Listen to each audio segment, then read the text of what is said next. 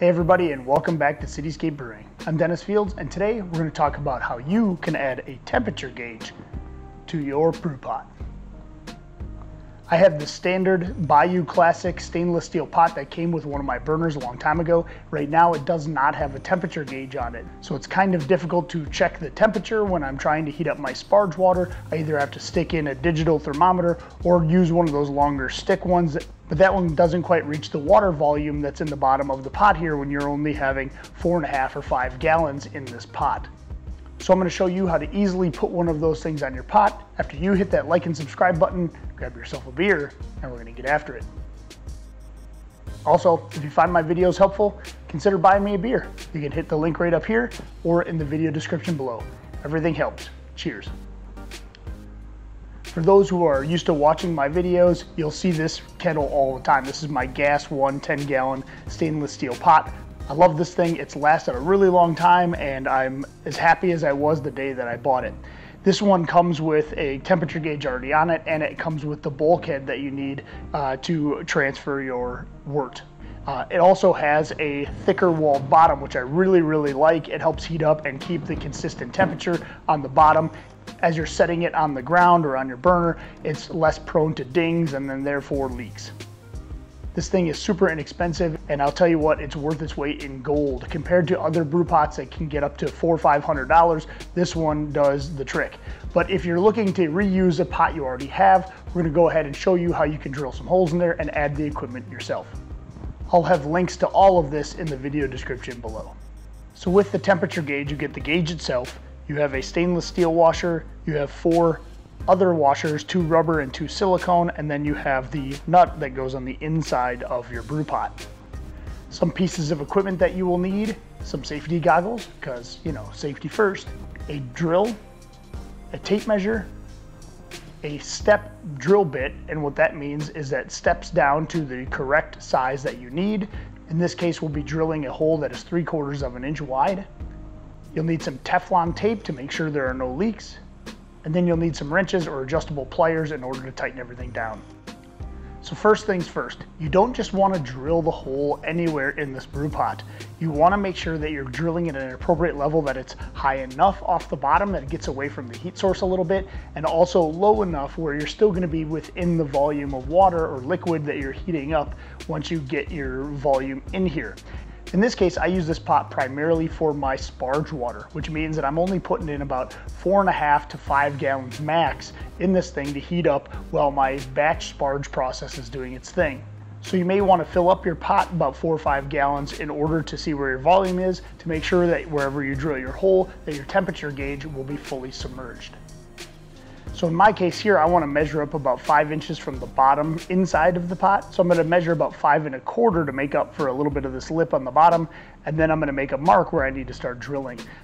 I want to measure this so it's kind of directly in between the 2 handles, so it looks nice and it's right underneath the logo here, but you can drill it wherever you need to.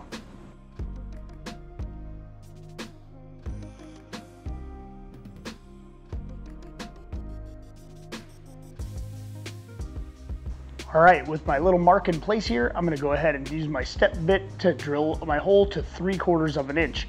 In each one of these little divots here, it's gonna tell me what the readings are, and we don't wanna go past 3/4 or my hole will be too big. So don't go quickly, just go slowly and make sure you get to 3/4 of an inch.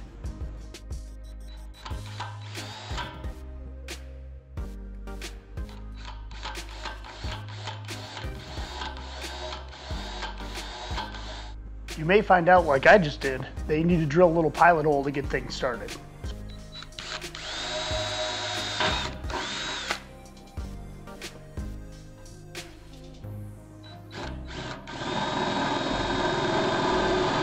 Also, a little oil or WD-40 could be applied in order to make sure that it's not getting, your drill bit's not getting too hot. Once your hole is drilled, you can clean it up a little bit with a file or one of these drill bit files.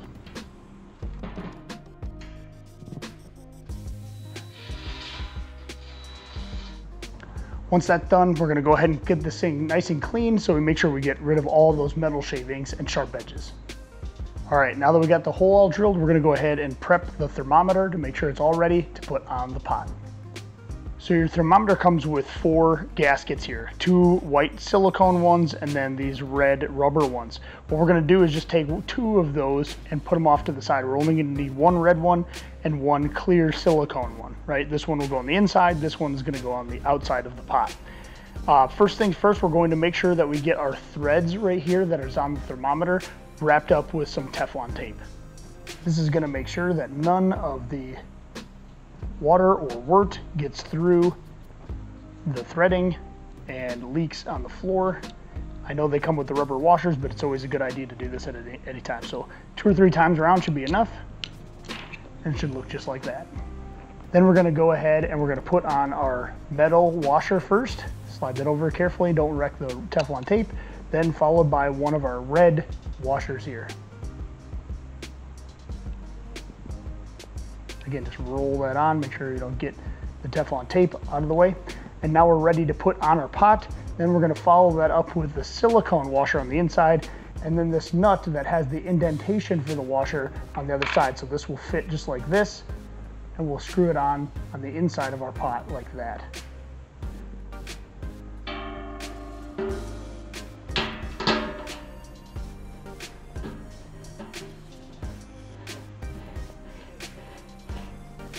If it's a tight seal, you may need to screw that all the way on there, that's okay. Make sure when you're finished that it's upright the way you would like to read it on the outside. Then go ahead and thread on your silicone washer and your nut on the inside. Last but not least, make sure that you go ahead and tighten that nut down with some locking pliers or a wrench.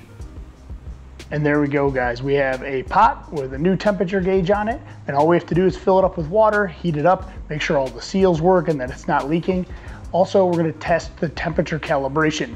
If it is off, there is a little dial on the back that you can turn with a screwdriver that will adjust the temperature correctly. It should come calibrated, but if it doesn't, you can always adjust it.